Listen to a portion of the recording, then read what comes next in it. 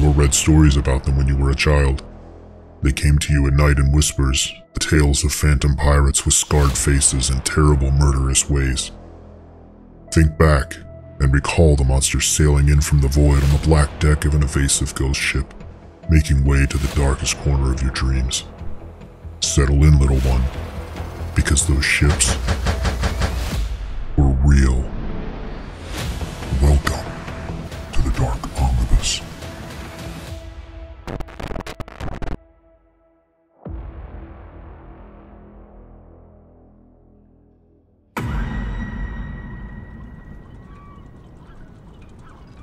In November of 1872, a captain, his wife, and their 2-year-old daughter boarded the Mary Celeste accompanied by 7 crew members. They had spent the week preparing for the trip, and now it was time to embark from New York on a month-long voyage to Genoa, Italy. But when the month had passed, the Mary Celeste failed to arrive at its destination. On December 5th of the same year, a crew member on a British brig, the De Gratia, spotted a ship adrift in the glassy seas.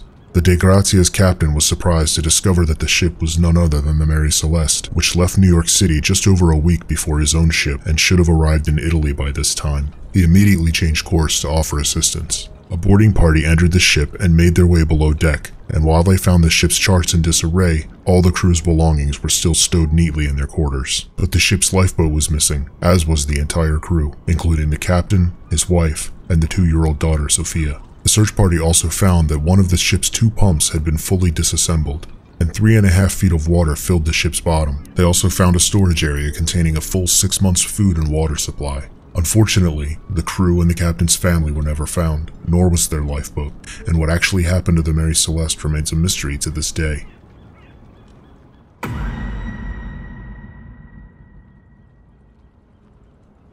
Despite a last-minute switch in captains because the first captain became ill, the Carol A. Deering cargo ship and her 10-person crew arrived safely in Rio de Janeiro in 1920. However, the trip back to Virginia would prove far less uneventful. On January 29, 1921, the Carol Deering was more than a week into the return trip to Virginia from Barbados. A lightship keeper in North Carolina had approached the ship and noticed the crew milling about suspiciously on the deck, and a crewman who didn't seem like a real officer told the man that the ship had lost its anchors. The following day, a different lightship saw the Carol Deering close to the Outer Banks, which seemed an unusual path for a ship headed for Norfolk, Virginia. Then on December 31st, a Coast Guard officer saw a ship that had run aground and looked to be abandoned. The officer reported that the sails were set and the lifeboats were missing. Due to heavy seas, the search and rescue boats were unable to reach the helpless ship for a full 4 days. But when they finally made their way to the site of the wreckage, they discovered that it was actually the Carol Deering. They boarded the ship and found that food had been set out on a mess table as if the crew were getting ready for a meal. But despite an extensive search of the area, there was no crew to be found. The lifeboats, the crew, and all the crew's personal effects were missing. The federal authorities investigated leads regarding mutinies, pirates, and other probable causes, but none of them proved fruitful. The crew simply vanished, and they were never heard from again.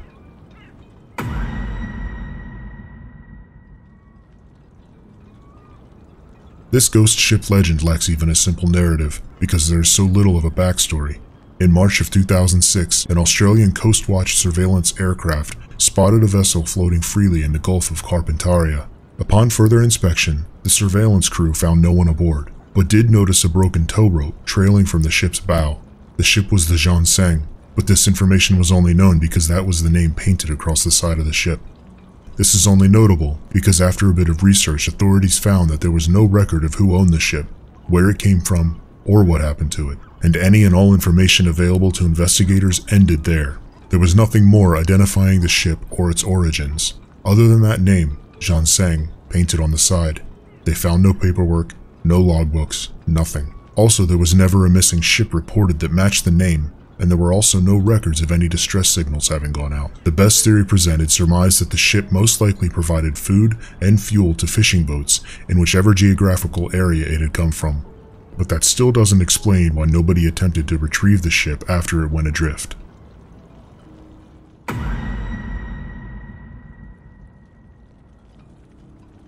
On Halloween night in 2002, the fishing boat High Aim No. 6 departed Taiwan, and little was initially known about what happened to the boat and the crew over the next 3 months. But on January 8, 2003, the Australian Navy discovered the ship, and it was immediately apparent to them that something wasn't right. After boarding the ship, the authorities found no crew, but what was more alarming was that they also hadn't found any evident reason for the abandonment. There were no signs of distress, and all of the crew's personal belongings were left on board. They also found that the auxiliary fuel tanks were still full and untouched, but the main fuel tanks were empty, and the ship's throttle was fully open. The discoveries didn't end there. There were 10 tons of bonito tuna kept chilled on board, but again no crew members to be seen. In fact, a wide search of over 7,300 nautical miles was conducted, and no trace of the crew was found.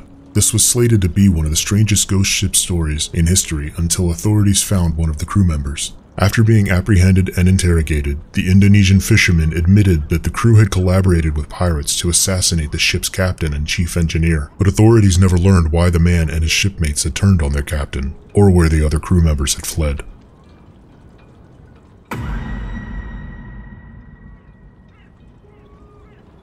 In 2013, the crew of the Nina yacht contacted meteorologists with concerns about hazardous weather, but after short communication, the yacht's crew stopped responding.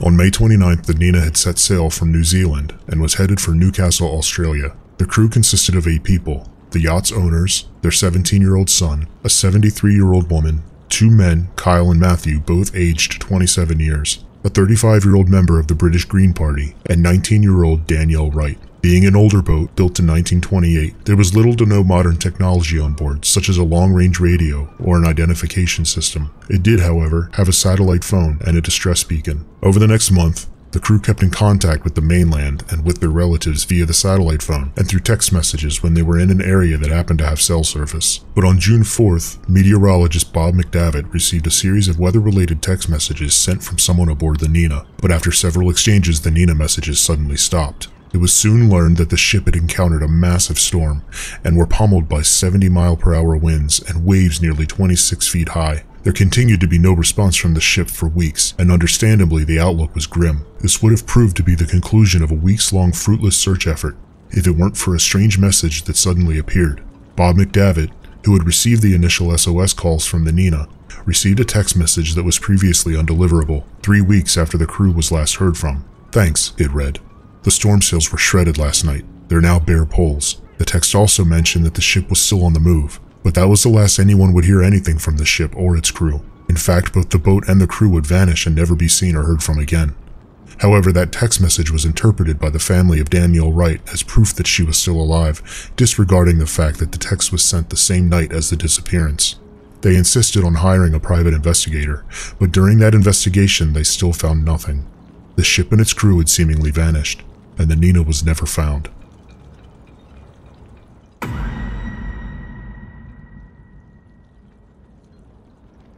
In November of 1955, Captain Douglas was on his way from Fiji to a small northern island in the South Pacific.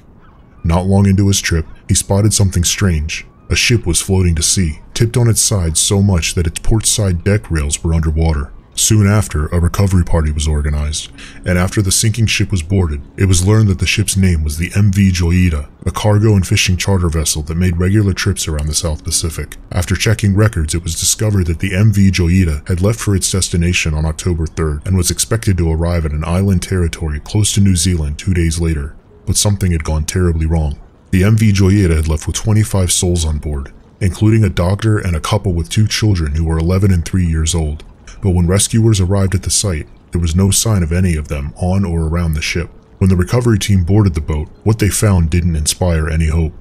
First, the boat's radio had been tuned to an international marine distress channel, which means the crew had been in obvious need of help. Also, the engine's clutch and one of the ship's pumps were fully disassembled and disconnected, so the ship had been running on one engine. All the clocks had been stopped at 10:25 p.m. What they didn't find were a logbook, or navigational equipment, or any of the 3 lifeboats.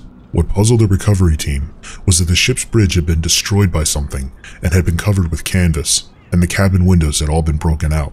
And finally, they found the doctor's bag on the deck, surrounded by a scalpel and a stethoscope, and several lengths of bloody gauze and bandages. Despite an extensive search, none of the crew were found. They had vanished, and had taken all the answers to this troubling scene with them.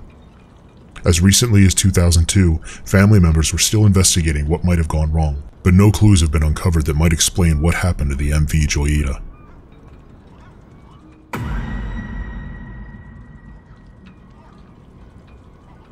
A skipper and 2 brothers left for a 2-month yacht trip around Australia, but 3 days into the voyage, tragedy struck.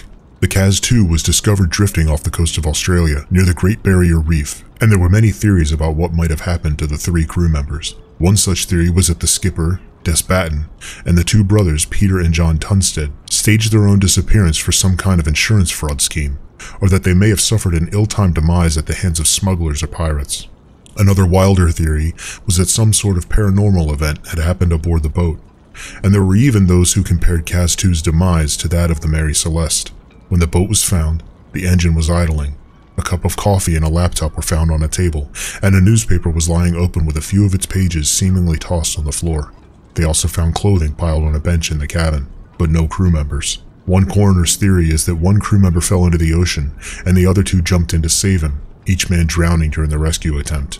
But since there is no actual evidence to support this, what happened to the crew will forever remain a mystery.